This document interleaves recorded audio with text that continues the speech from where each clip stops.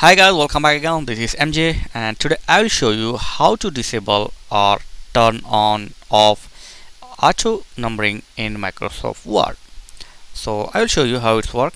When I'm going to take this number 1 like Google, and when I press the enter it will take the number 2. So I don't want to it will appear automatically the serial number. So how to do this, I will show you how to turn off this auto numbering. So go to here office button and click on Word option, and here click on proofing and then click on auto correction option, and here just select the auto format as you type. Okay, so here just uncheck this automatic number list, and if you want you can also disable this bulleted. Okay, and then press OK. That's it.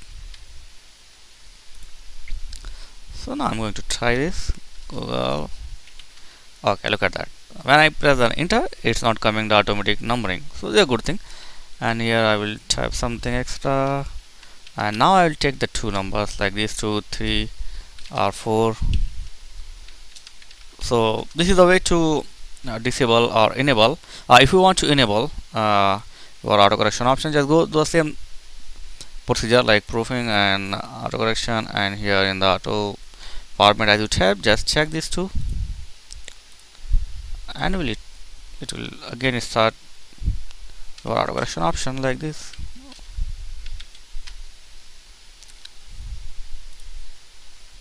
Okay, just give me a second. I'll show you. Look at that. It will start to numbering again. So you like this you can disable or enable auto numbering. So thanks for watching and see you in the next video. Please don't forget to like, comment and subscribe.